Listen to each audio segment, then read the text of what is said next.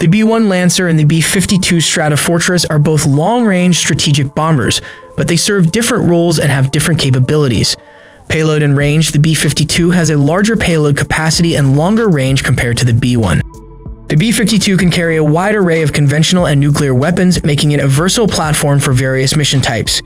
Its range allows it to operate over long distances without the need for aerial refueling, which is crucial for global power projection.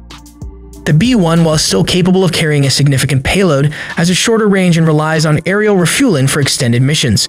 Nuclear deterrence, the B-52 is a key component of the United States nuclear triad, which consists of intercontinental ballistic missiles, submarine-launched ballistic missiles, and strategic bombers. The B-52 can carry nuclear weapons and is integral to the country's nuclear deterrence strategy. The B-1, on the other hand, was originally designed as a nuclear-capable aircraft, but was later converted to a conventional-only bomber.